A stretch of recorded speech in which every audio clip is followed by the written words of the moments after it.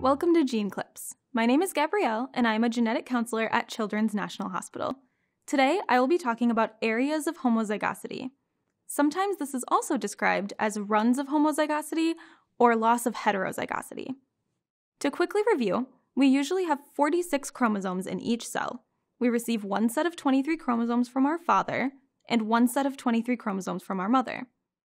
Areas of homozygosity are regions of chromosome pairs where the genetic information of both copies, the one from the mother and the one from the father, are identical. Most often, areas of homozygosity occur when parents are related to one another, even distantly. The size and number of identical regions depends on how closely related the parents are to one another. Areas of homozygosity are often identified by the genetic test called a chromosome microarray. A specific diagnosis is not made by this result and may not affect a child's health. However, these shared areas sometimes result in an increased chance of having a genetic condition.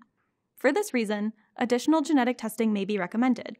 Your genetics provider is available to review this information and the significance of the result for your family. Thank you for watching Gene Clips.